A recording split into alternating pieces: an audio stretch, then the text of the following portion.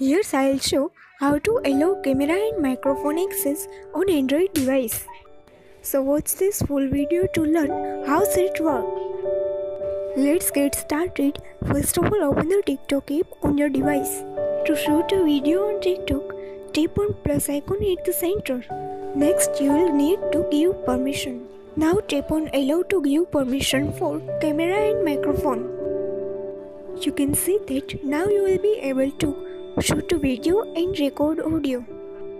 That's done. If your mind changes and you want to disallow microphone and camera, then open settings on your device. Here scrolling down and find app management, then open app permissions. Under app permissions, scrolling down and find TikTok app. Then tap on TikTok app for more settings. Now here tap toggle off next to camera and microphone.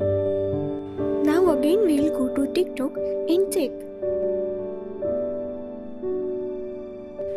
Tap on plus icon to shoot a video. You can see that you will not be able to shoot a video. So now go to settings and tap toggle on next to camera and microphone. Now you will able to shoot a video on your TikTok application. So now go and try it on your device. Hope the video is helpful to you, so please like and share. Subscribe our channel for more videos.